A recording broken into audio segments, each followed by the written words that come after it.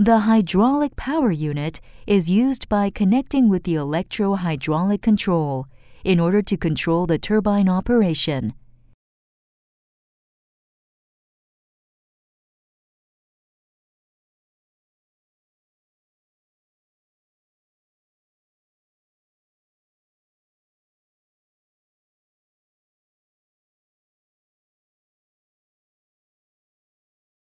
Even though there are two pumps, only one is used during the operation of the turbine.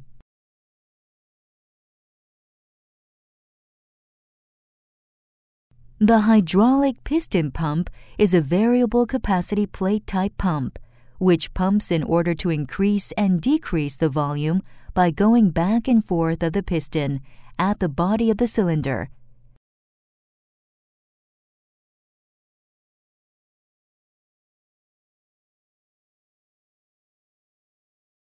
For half of one rotation, piston exits the body of the cylinder in order to increase the volume and inhale, and for the rest of the rotation, discharge working occurs by entering the body to decrease the volume.